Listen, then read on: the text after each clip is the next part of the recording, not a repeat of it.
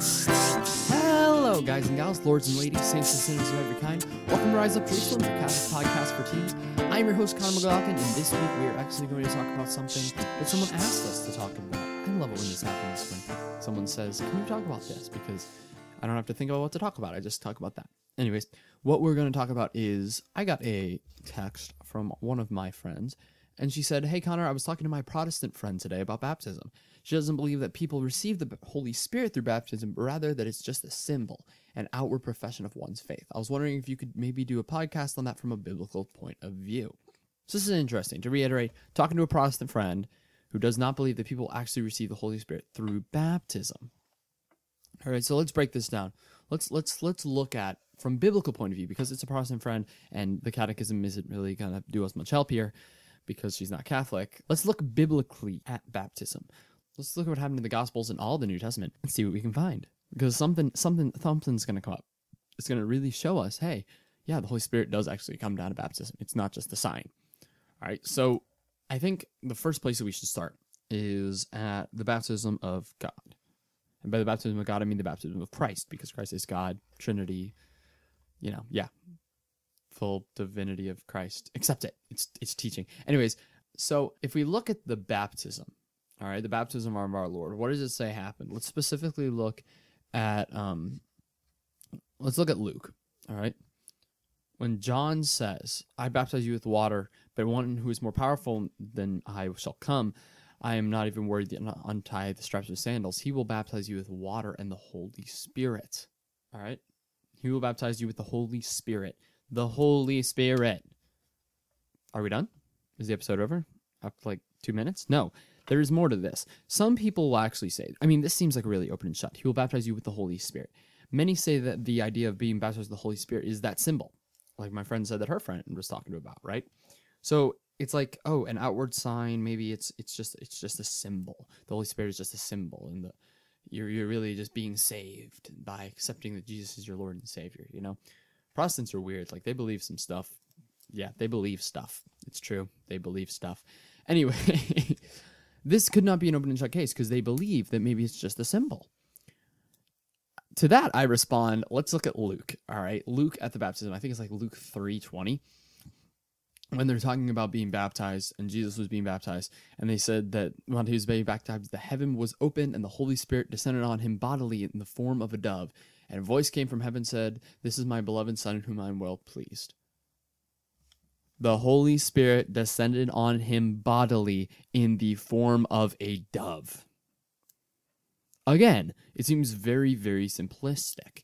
The Holy Spirit is coming into God at this. The Holy Spirit is coming to Christ at this moment. And some may say, well, that's just a symbol. The Holy Spirit didn't actually bodily come. Maybe there was just a dove around, and the author, Luke in this instance, just assumed that was the Holy Spirit. Okay, fine. Let's go with that. Let's say that that's a good idea. Well, I would propose that we should start looking somewhere else then besides that one baptism. So where are other places that baptism occurs in the New Testament? Now, the biggest one and one of my favorites is in Acts of the Apostles, where Peter, this is right after the Holy Spirit has descended upon Peter and the Apostles, right? And so Peter and the Apostles were all in the upper room. Pentecost happened, and Peter goes out and says that they should repent and be baptized in the name of Jesus Christ for the forgiveness of sins. And then he says, and you will receive the gift of the Holy Spirit. Again, Holy Spirit. Holy Spirit. Holy Spirit. Everywhere it mentions the baptism, it oftentimes mentions the Spirit. Biblically, it makes a lot of sense that the Spirit actually comes into you. Now, I want to draw a little bit forward to the Catholic side of it. We believe that when baptism happens, we become temples of the Holy Spirit, right? And so when we become temples of the Holy Spirit, it would make sense that the Holy Spirit would go into that temple. There is a catachrestic thinking that when the Holy Spirit actually comes to you is in confirmation. That is extremely incorrect. According to the Catechism, confirmation strengthens the gifts of the Holy Spirit in you. If you don't know what the gifts of the Holy Spirit are and all that such, watch the episode I did on the gifts of the Holy Spirit. It was like 2-3 weeks ago. It was really good. I liked it. Of course I liked it. It was my episode. So, the confirmation, when you get confirmed, it's not just like bringing the Holy Spirit into the temple that was made when you were baptized. It's strengthening the Holy Spirit in you. And for something to have been strengthened, the Holy Spirit would have to be in you originally. Where is the easiest place for that to come? Well, according to the Bible, when Jesus was baptized, the Holy Spirit came down. When Peter, after he had received Pentecost, he said, repent and believe in the gospel. He said, the Holy Spirit will descend upon you. Now, could it just mean, well, the Holy Spirit is the symbol. It really just does mean the repentance. I don't think so, because the Holy Spirit, the idea, you have to remember, the Holy Spirit is often viewed as like the mystical side of like the charismatic side that you're given. Like the God is the Father, Jesus is the brother and the Savior, and the Holy Spirit is kind of like the one who like helps you out. I mean, the Holy Spirit, being a temple of the Holy Spirit means being a temple of God.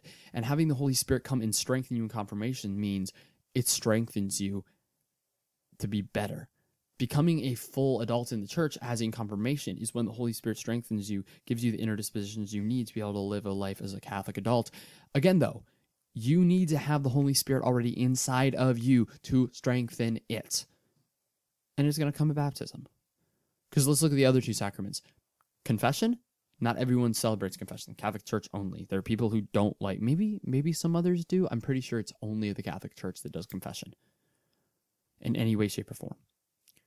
All right, so most Protestants aren't going to agree with confession.